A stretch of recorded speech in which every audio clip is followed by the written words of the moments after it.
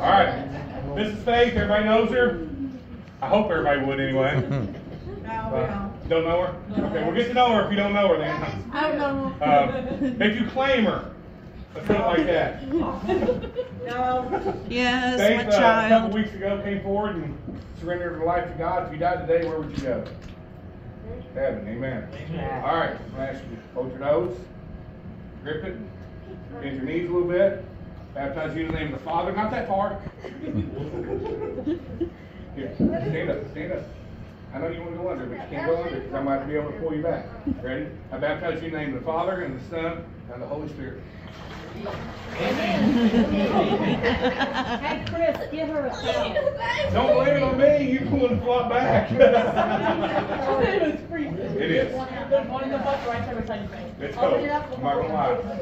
Nathan's gonna baptize Ashley.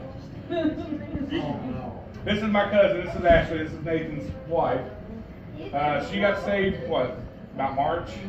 About March of this year. She's never been baptized, and so I'm the lucky one who gets to do it. How long you want me to hold her under, Nathan?